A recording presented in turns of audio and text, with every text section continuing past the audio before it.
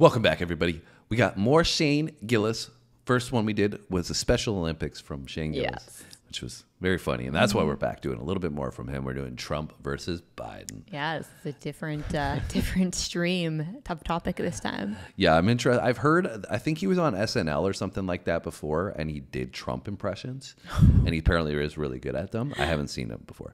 But I'm excited. But I don't think he's, I don't know. Actually, I shouldn't say I have any bearings as where this is going to go. I don't think he's going to do impressions, but maybe That's it'll disappointing. maybe I it'll hope he slip in does. there. I don't know. I'm I could be holding out completely hope. wrong. I mean, I'm why holding wouldn't out you? hope.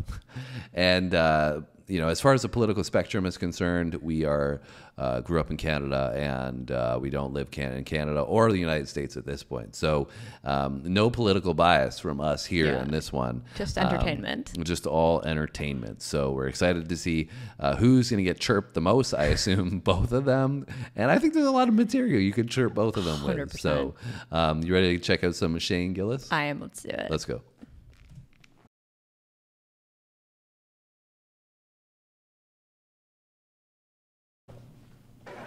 Dudes with Down syndrome love women so much that, like, I've never been a believer of being gay as a choice, but I will say every dude I know that can't think fucking loves pussy. All right,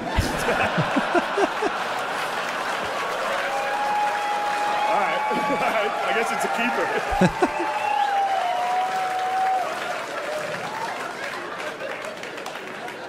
All right, that's the end of that. That's where that should end. Look, I was talking earlier. I'm not a Republican yet, but I will say, I just want to see, like, for real. I don't care if they arrest him, if he loses the primary. Let him debate, dude. Let him debate. All I want to see is him debate, dude. I don't care. Hannibal, if he gets arrested, Hannibal Lecter him out to the fuck. Just bring him on stage.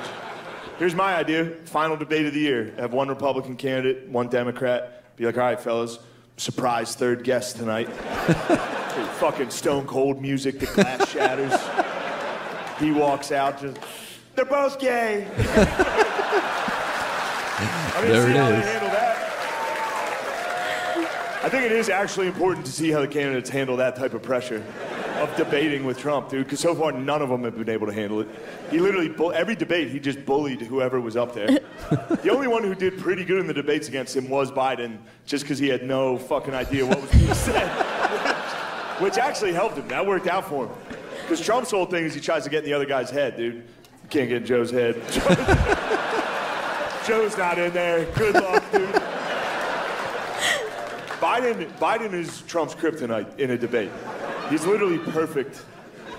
You can't beat him. Because Trump tries to drag the other guy into like a shit-talking contest where he will win. He will win at that. He can't get Biden. He tries. Every debate he's trying so hard, and Biden's just... That's it, That face! You're a loser. What? The face he made face? for Joe Biden I is missed so it 'cause accurate. I was looking at your face. Yeah. Biden, he tries. Every debate he's trying so hard, and Biden's just... That's it, though. He tries. He just, you're a loser. Your son did crack. And Biden's just, what? God damn, dude, that's actually a pretty good comeback. You might win this thing. Oh, I got tears already. I miss the speeches with Trump. You remember that? We used to get 5 speeches a day when he was in office. Anytime you turn on the TV, that guy was giving another fucking speech. Live, dude. Be in front of a helicopter, scream, calling a lady a lesbian or something. This is gonna be a tough one to defend at work. But I'm gonna. Oh, Shane's hilarious. I just love his style of comedy. Yeah, me too. And his impressions are so good. Yeah, like you said, like as soon as you went to Trump, I was like, that's right on. It sounded, point. if I closed my eyes, I could think it was him. Agreed. Now it's sad. Now with Biden, we get like one speech every 3 months. And it's hard. He's like falls and shit. It's hard to watch. It's sad. I'm rooting for the guy. Obviously, I want things to go well, but it's hard to watch him do anything. Anytime I watch Biden do anything, I get the same feeling as like, you ever go to a friend's house and they have like a 16-year-old dog and it walks in the room? And you gotta do that whole like, oh, hey, there he is. Just look at him. He's looking great. My favorite thing about Biden is anytime Biden finishes a speech, he transforms into a Roomba. Just...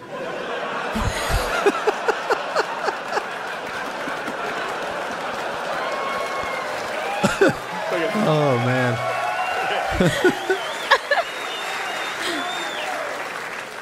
I miss it. I miss the Trump speeches. Trump gave what I think was probably one of the greatest speeches a world leader's given. You know, it's got to be up there with like Churchill, Gettysburg Address. Gettysburg Address.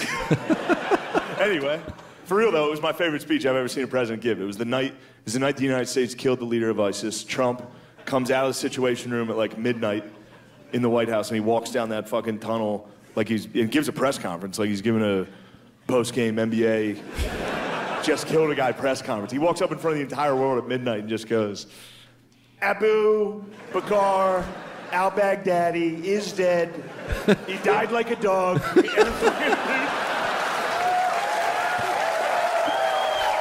Oh, that's great. That's all him, dude.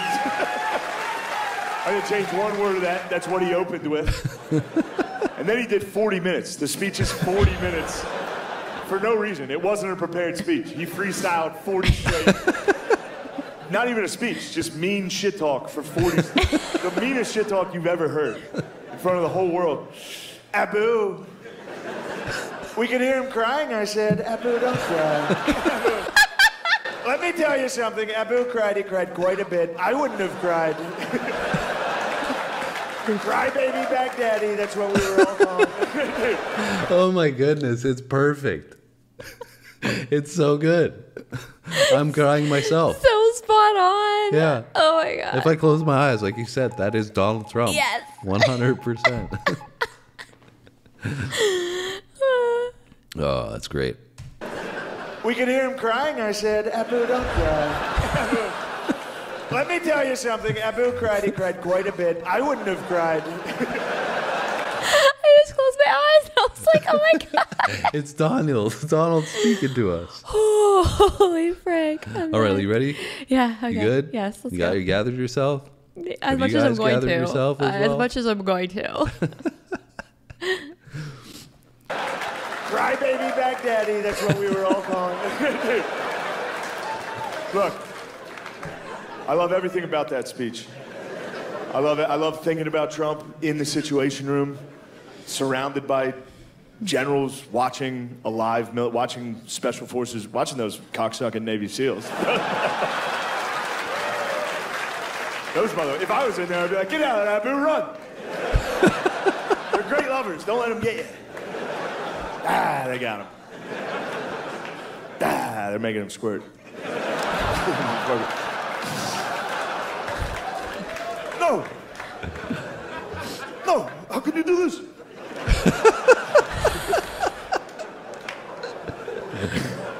That's what we should do. Instead of 0 Dark 30 killing these guys, we should break in and have our special forces fucking whack them off in their own bed.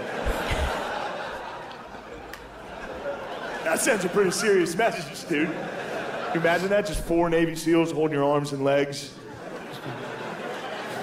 You're the only dude without night vision.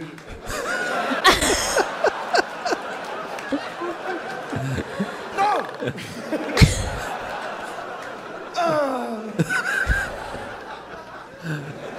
That was so random. Queer.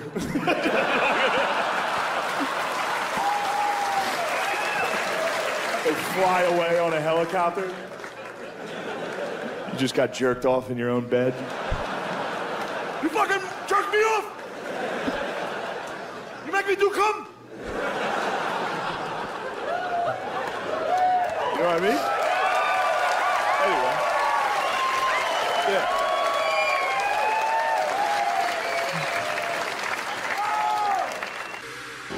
Oh, we got our T-shirts. This is a popular theme. These T-shirts come up on every single video. That we Like do. every comedy one. Yeah. I love thinking about Trump in the Situation Room, watching a live military operation. He's the only dude in the room that wasn't military. He must have been the only dude watching it that was like, oh! Like, you could tell he's never seen it before by the fucking speech. The speech sounded like a guy just trying to tell you some shit he saw. A lot of guys would knock on the front door, not these guys, not our guys. Not our guys. Our guys went through the wall. They blew up his wall. And they used dogs, beautiful dogs. Beautiful dogs is the funniest detail. 'Cause it's true. They actually did use, it was the Army Rangers and they used dogs because they were afraid al-Baghdadi was going to be wearing a suicide vest. So they killed him with dogs and a robot. And then made fun of him for crying. It's like, dude, let that guy cry. That's the scariest death I've ever heard of. That dude was laying in his bed in the middle of the night, his wall exploded, fucking 10 dogs and a robot broke into his... Dude, 10 dogs wearing helmets and goggles broke into his house. The Paw Patrol, the actual Paw Patrol. All right, dude, you guys have been so great.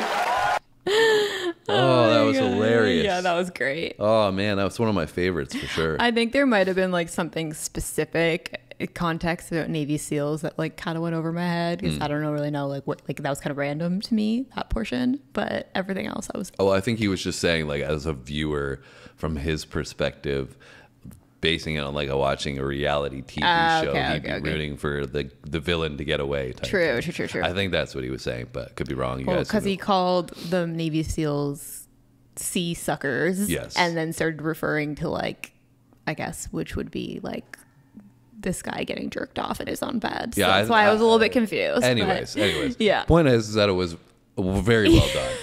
And best impression I've heard thus far. Yeah, 100%. Like it's so on point for Trump, and so much like just accuracy.